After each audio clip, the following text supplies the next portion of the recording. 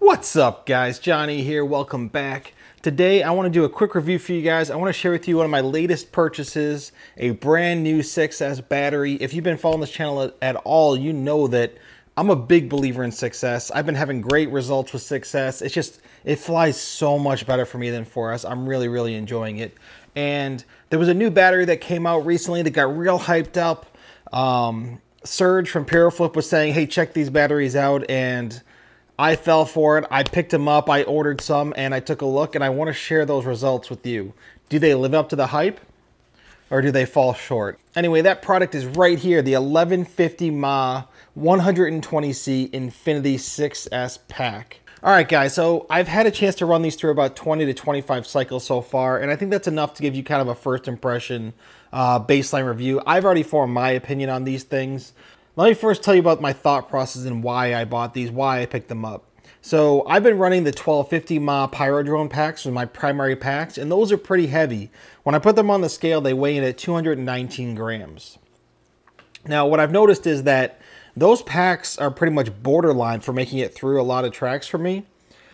But if I HV charge, it's no problem. These things, when they're hyped up, they're showing 196 grams. Dropping from 219 to 196 grams, you know, that's a significant savings. So my thought process was that if I can save 23 grams and still make it around the track with an 1150, or at least most tracks, 1150 is almost as much as 1250. It claims a higher C rating. Maybe it puts out the same sort of power. Let me pick some of these things up and see if they work, because I'd really love to save that 25 grams. Maybe just help me get through those turns a little bit better. And that was where my head was at. Now, what I also thought is, because I can make it through most tracks on the 1250 without HV charging, if I take these 1150s, HV them, hopefully that'll give me about the same amount of capacity as I'm getting out of the Pyrodrone 1250s. That'd be a winning combination, saving 25 grams. That was where my thought process was. So anyways, I took these things out. I took them out for a practice session, and the very first pack, I put on that quad, I strapped it up, I sent it, and what I noticed is that it was pulling awesome. The performance was great. It felt just like the 1250s that I've been flying, the Pyrodrone 1250s.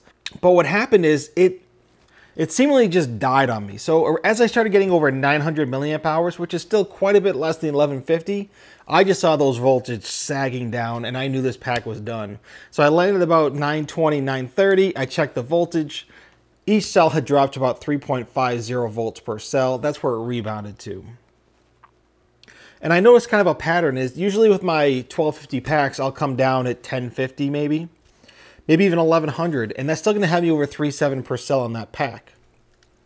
I was expecting to get about 1,000 on this before I had to land, and that's kind of where I was expecting. So what I noticed is as I kept flying, I'm so used to flying my other packs that I kept putting these things down to 3.3 volt per cell, 3.4 volt per cell, because they pull real strong. Until that point, they just don't pull anymore. And yeah, you probably killed your pack. So luckily they've all rebounded fine. They've all flown well again. But I just keep doing it over and over again. It's just, I only get about 1:40, a minute and a half of flight time out of these things before they're just done. Yeah, so what that means for me is I'm not going to use these anymore except for maybe some practice. I just can't trust my performance in a 2-minute race that these are going to make it through. Maybe if I'm into some sort of a main race where we're capped out at about 1.5 minutes, 1:20. This may cut it. Maybe I'll use it then. But for the most part, qualifying, this is just not going to do it for me. I definitely wish I did not purchase these packs and I had instead stuck to the 1250 6S Pyrodrone packs that I'm used to. The cost on these packs is $29, the exact same as the Pyrodrone packs.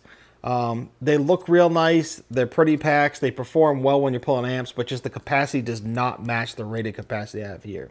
What ended up happening again today, I was out at the field doing some more testing. As I was flying, I pulled this thing to 931 milliamp hours, and after I put it down, I checked the capacity about 3 hours later, and it was at 3.45 per cell. So 931 milliamp hours out, 3.45 cells rebounded on here. That's just nowhere near the listed capacity. It's just a huge bummer to me for that sort of weight. It just, man, it really frustrates me. Anyway, I threw it back on the charger. I charged it back up. I think the charger, it read about 967 milliamp hours put in. So that does tell me that my current calibration is relatively accurate. And it has way less capacity than what I need and what I'm getting out of the Pyrodrone packs. So I did throw this thing on the scale, make sure it matched the 196 grams that I was seeing from Pyrodrone when they were telling me what these things weighed.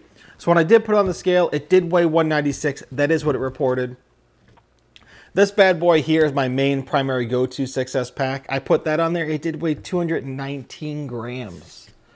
And anyway, right here I have the original 6S pack that I used to fly, which is the Pulse 1050 milliamp hour 75C battery. When I put this thing on the scale, it came in at about 187 grams, I believe. About 9 grams lighter than this Infinity pack. But what I will say is in my testing, the Infinity pack pulls a little bit harder than this pack here, the Pulse pack.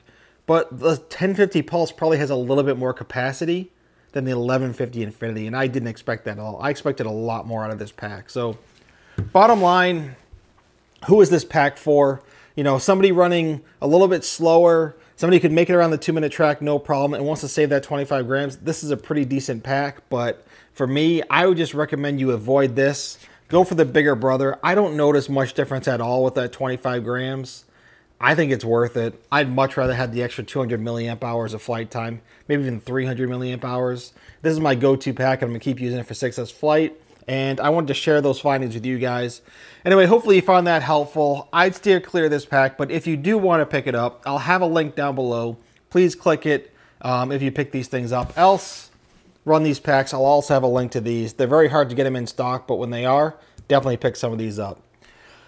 Anyway, guys, let me know what you think of that there. Let me know if you've tried these packs, if you had different results than me, and just kind of what you thought of these.